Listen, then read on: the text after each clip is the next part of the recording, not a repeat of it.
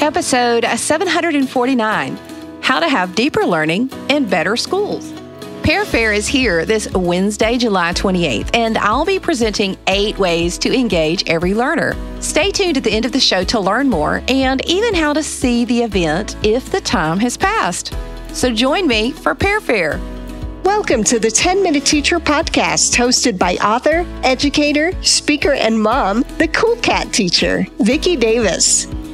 I'm so excited. Today we have Professor Jal Mehta from the Harvard Graduate School of Education. He is co-author of In Search of Deeper Learning, The Quest to Remake the American High School, which is also the winner of the Grawemeyer Award for Education. Now, I found out about you, Jal, through a New York Times article that you and your co-author, Sarah Fine, wrote. That school doesn't have to be boring. What is your thesis behind that statement?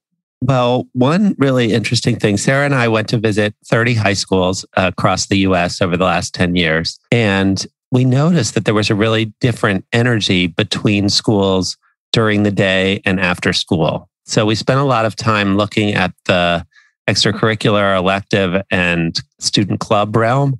And the level of energy and vitality you would see in a theater production or a debate club or dance studio, it's more like a workshop. Students are the producers. They are the ones doing the work. There's a lot of apprenticeship learning and so on and so forth. And the difference between that and the way how in most classes students were passive recipients of knowledge, filling out worksheets, 5-paragraph essays, experiments for which the results were already known in advance, was just really striking. And then the best teachers had really embodied that kind of workshop, students as doers spirit during the day. And so the thesis of our article was, could we get this kind of spirit and energy we see in what we called the periphery into the core? And we know it's possible because we've seen lots of teachers do it, but it really goes against the pacing guidelines, the state tests, the short periods, a lot of the things that are part of the grammar of schooling.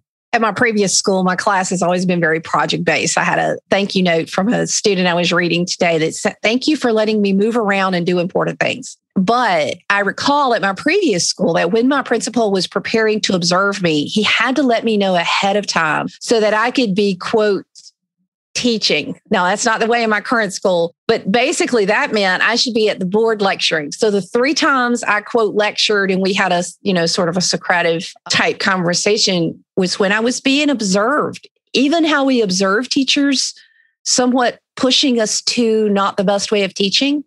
Yes. Teachers said that teacher evaluations, pacing guides, and state tests were the 3 biggest barriers to teaching more deeply or teaching for deeper learning. So I think your experience is representative in that sense. I remember once I was teaching at the Harvard Graduate School of Education, and we have a room with all sorts of white marker boards on them.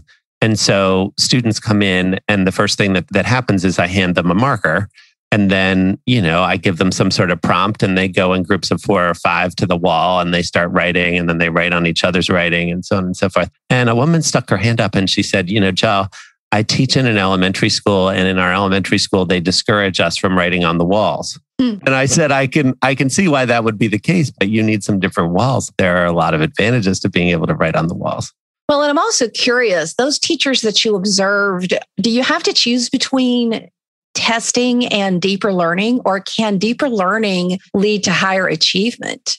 In the long run, deep learning will lead to higher achievement because deep learning is just having a more thorough understanding of a subject. So, the difference between shallow and deep learning is the difference between being able to name the parts of a cell and being able to understand the functions of the cell and why the cell works the way that it does. In the short run, though, sometimes there is a dip as people are figuring out how to teach in a new way. And thus, so there can be a dip in the short run. It also depends a lot on the test. So if the test is, a mile wide, inch deep kind of history test, then even if I have a friend whose husband is an intellectual historian at Yale, and she gave him the New York history regions and he couldn't pass it because that's just not the kind of history that he does. So it depends a little bit on the test.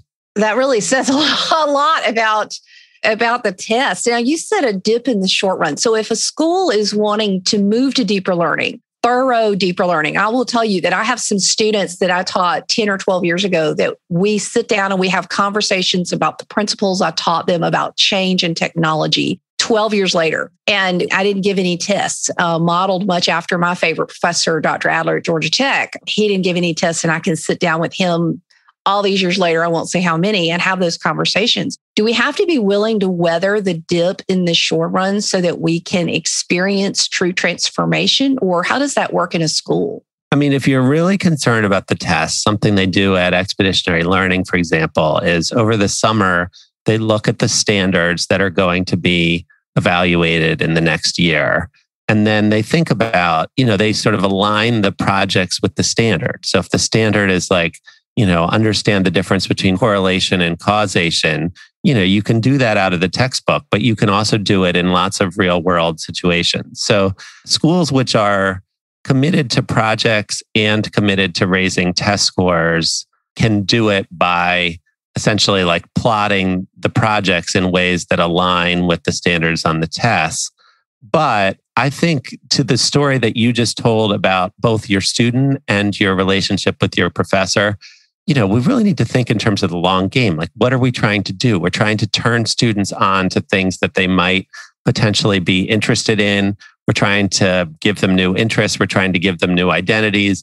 And if you do that, I mean, that's what you're trying to do in education. So you can feel good about yourself when you go home at night.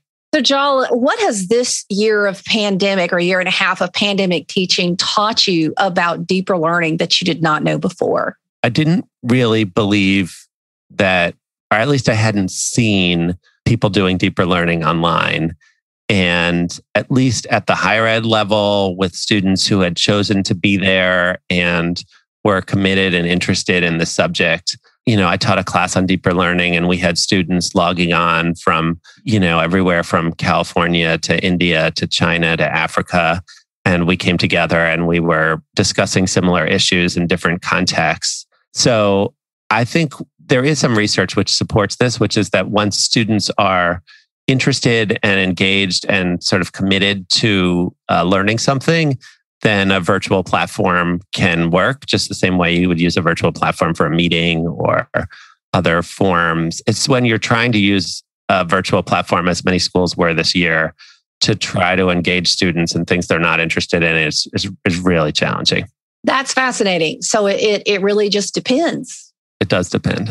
Wow. So as we finish up, in search of deeper learning, the quest to remake the American high school, if you could wave your magic wand, Jal, today, what kind of changes would you make on a broad scope in American high schools?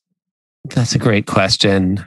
I would have students take fewer things at a time.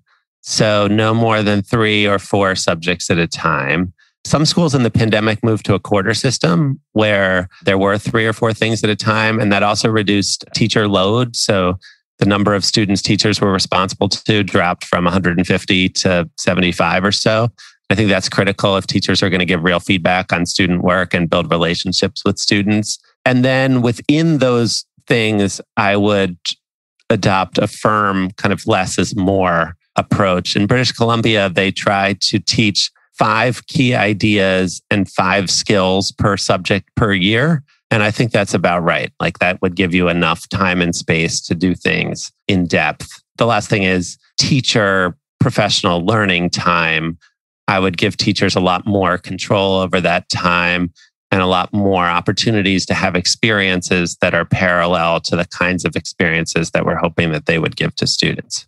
I'd also like you to weigh in on, a lot of schools, there's a local school here that got rid of everything but core subjects for this and is even talking about that's how they're going to get caught up. They're not going to put back in theater. They're not going to put back in music. They're not going to put back in these additional elective courses. Does that raise any red flags for you? I don't see private schools doing that. Yeah, I don't think that is the way to go, right? So the idea that motivates that is that students missed some math and some reading and that they need to do those things. And I wouldn't disagree with that. But those other things that you just mentioned are often the things that engage students in school.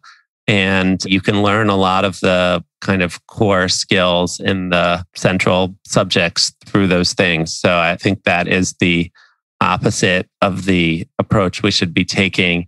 I mean, I think, again, we should sort of think with a scalpel rather than, a sledgehammer, right? So like if you have a first grader who, this was their year that they were going to learn to read and they didn't learn to read, then like in second grade, I wouldn't have them like chasing butterflies. I would like spend a lot of time supporting them on developing their reading, though I would have let them pick some books that they're interested in and some topics they're interested in and so forth. Whereas if you have a seventh grader who, missed a unit on like the French-Indian War, like they can live without it. And if you're an 11th grader and you missed an internship that you need for, to lead to your associate's degree, then that calls for a different response. So I think schools should just do a pretty specific needs assessment of what sorts of things their kids have missed and what sorts of things they might, need to get back, and then make decisions on the basis of that. And then the last thing I'd say is the kids didn't just miss a little bit of content. They also missed a sort of whole year of childhood. So we kind of owe that back to them as well. Absolutely. And many are coming back with many social emotional struggles that will also impact learning. It's not just back to normal, is it? No, it depends where you are. But for a lot of kids, it was a really devastating year. Yeah. For a lot of kids, though, there was also, you've seen some of this in the media. It's hard to quantify exactly how many, but some kids liked being at home. Kids were more autonomous and independent when they were at home. They could go to the bathroom when they needed to. They could get food when they needed to. And so I also hope that we can sort of take some of the more human elements of home and put them back into school when kids go back to school. Oh, that's fantastic. The book is In Search of Deeper Learning with Jal Mehta and Sarah Fine. And thank you for this conversation. I think it's going to provoke a lot of administrators that send these podcasts to their teachers and spark conversations at their schools. And I think this is one of those that will spark those conversations and also have a lot of us reading the book. Thank you, Jal. Thank you so much. Welcome back to School Educators. Pear Fair is back with another hit virtual event designed to energize and equip you with the resources you need to make this year a success. Pear Fair from the amazing Pear Deck is happening Wednesday, July 28th, and I'll be presenting 8 ways to engage every learner, along with many other fantastic educators. Just go to peardeck.com/pair-fair. That's peardeck.com/pair-fair to reserve your seat, and it's free. There are 2 tracks to this conference, one focusing on pedagogy and hot topics, and the other on best practices for using Pear Deck and GoGuardian. You can mix and match your tracks, so reserve your spot now. Now, don't worry. If this event has already passed, you can still go to the website and register, as many recordings like mine will be posted after the event has passed. So go to peardeck.com/pairfair and join me at an awesome back-to-school virtual event. If you enjoyed today's 10-Minute Teacher podcast, why not subscribe on iTunes? You can also catch up with Vicki on Twitter at CoolCatTeacher or level up and learn with her blogs and free resources at CoolCatTeacher.com. Thanks for listening.